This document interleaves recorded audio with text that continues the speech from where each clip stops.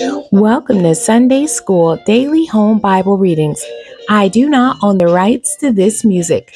Today's topic is Seated on the Throne of Glory, and it's coming out of Matthew chapter 19, verses 23 through 30. This is the King James Version. Then said Jesus unto his disciples, Verily I say unto you, that a rich man shall hardly enter into the kingdom of heaven. And again I say unto you, it is easier for a camel to go through the eye of a needle than for a rich man to enter into the kingdom of God. When his disciples heard it, they were exceedingly amazed, saying, Who then can be saved? But Jesus beheld them and said unto them, With men this is impossible, but with God all things are possible. Then answered Peter and said unto him, Behold, we have forsaken all, and followed thee. What shall we have therefore?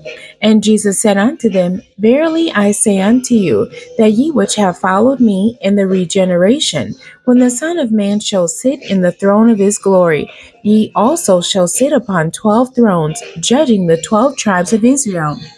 And everyone that hath forsaken houses, or brethren, or sisters, or father, or mother, or wife, or children, or lands for my name's sake, shall receive 100-fold, and shall inherit everlasting life. But many that are first shall be last, and the last shall be first. The end. God bless you, and thank you for joining me today.